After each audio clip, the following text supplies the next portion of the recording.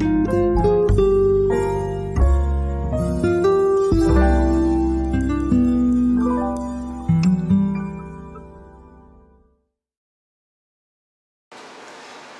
fans of high quality entertainment, and speaking of fans, I do have my air conditioner on, so apologies for the background noise.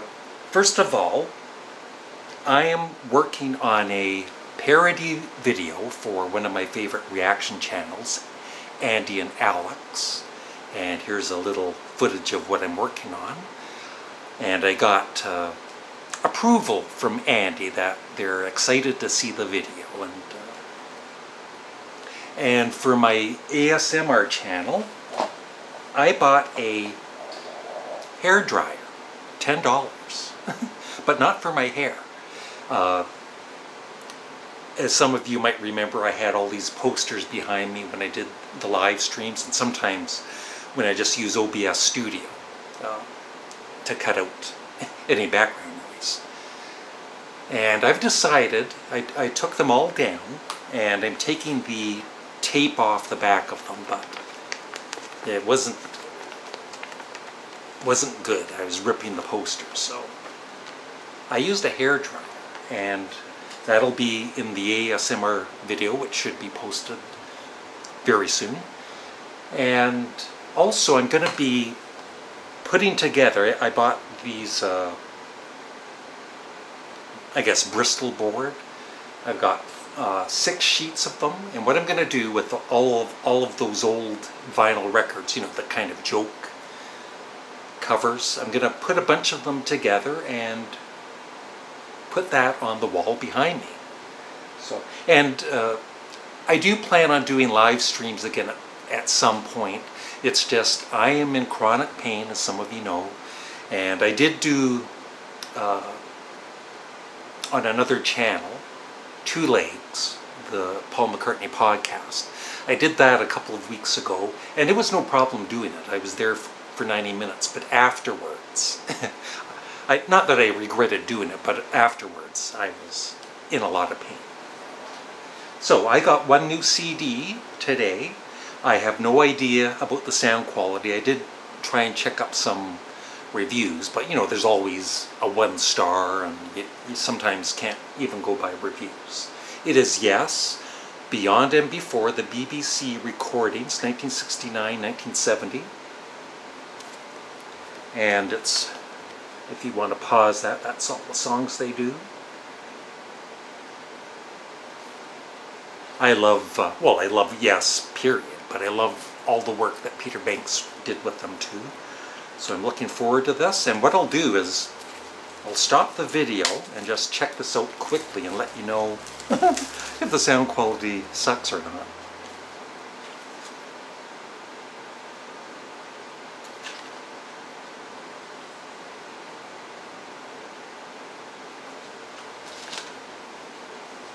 And it comes with a booklet.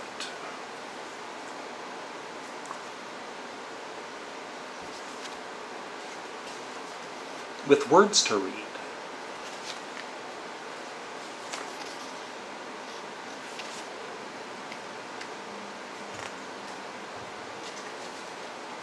Lots of words.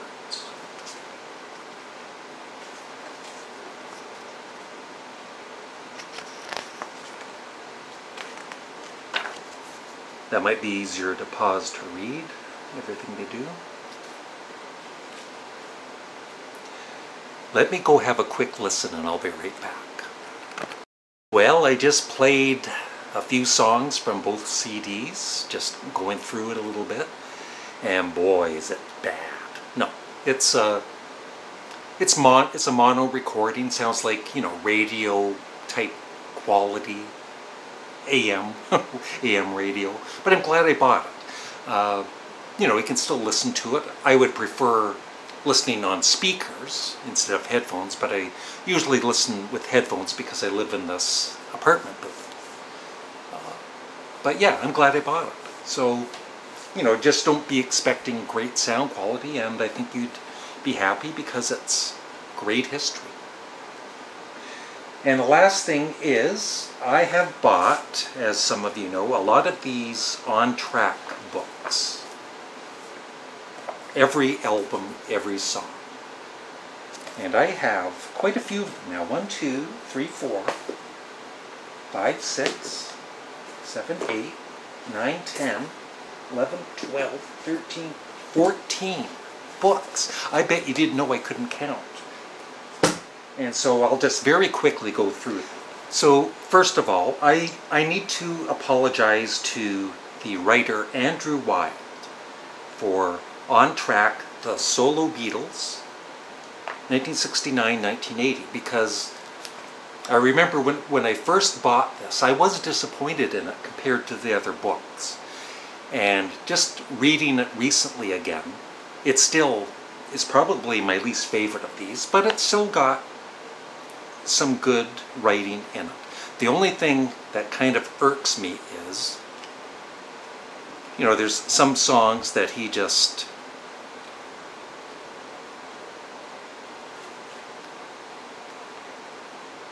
Yeah, like Cafe on the Left Bank from London Town.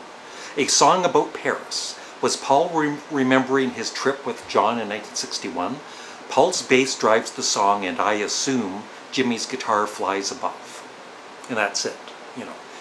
But the other thing too is the Beatles solo, they had a lot of songs, so, you know, maybe it could have been 2 volumes or whatever, but just some of the songs only have, you know, like 1 sentence. But there is some good comments and reviews in this, so I would still kind of recommend it, sort of.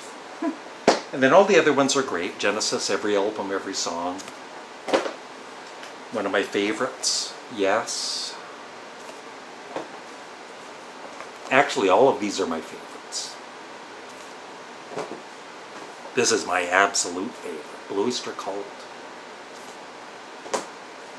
And some of them only go up to a certain time, like with Elvis Costello, because he has, I think, 29 albums. Yeah, it goes up to...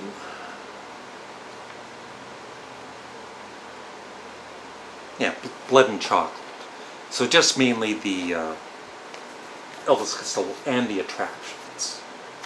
But it does mention some of his other albums after the Attractions.